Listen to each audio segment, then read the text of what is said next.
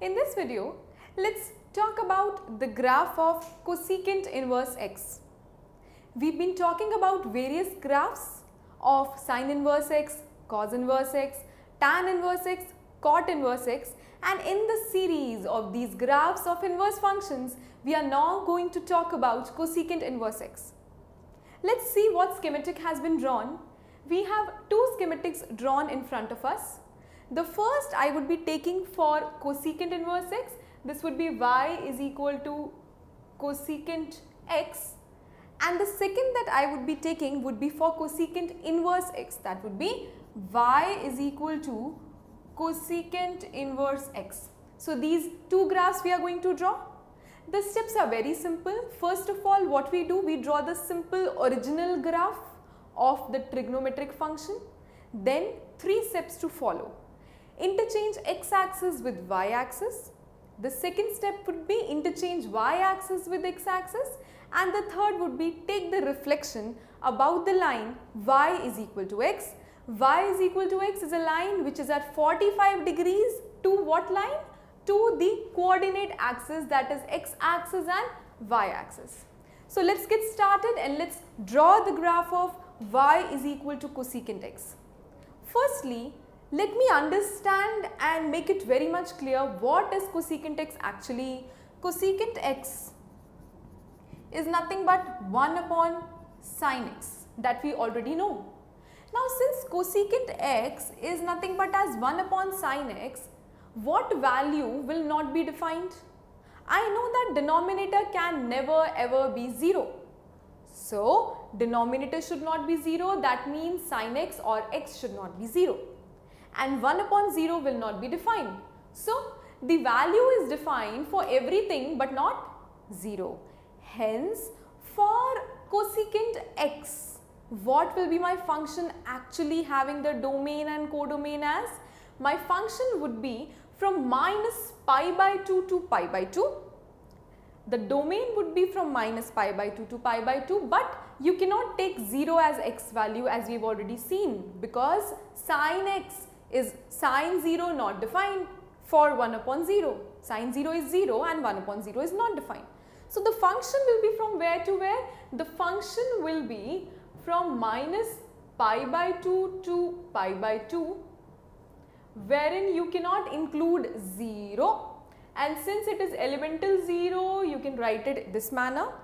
This is the domain. What about the second set? The second set is nothing but from minus infinity to minus 1. Where is minus infinity? Minus infinity is something downwards. Minus infinity to minus 1, you can close the brackets of minus 1, union 1 to infinity. This we've already learnt in our junior classes, that trigonometric function will have what domain and range. So it is minus infinity to minus 1 union 1 to infinity.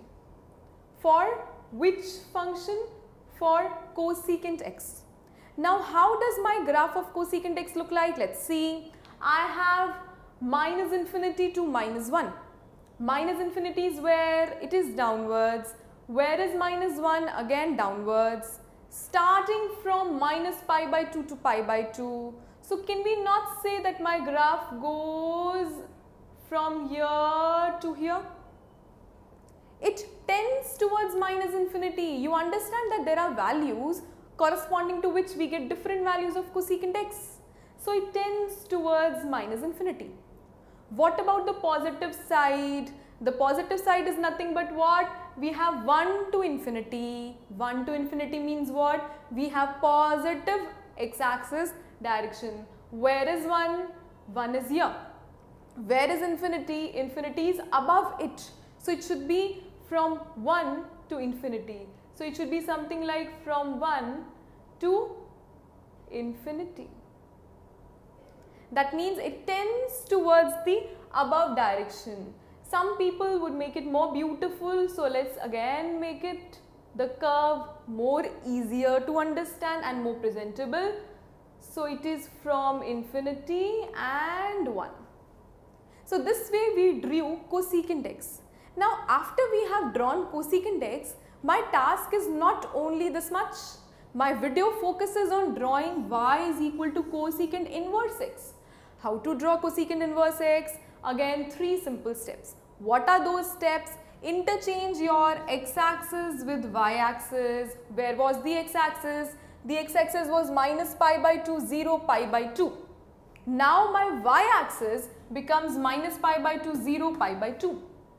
Next is what? Next step is interchange y-axis with x-axis. What is y-axis? It is 1, 0, minus 1.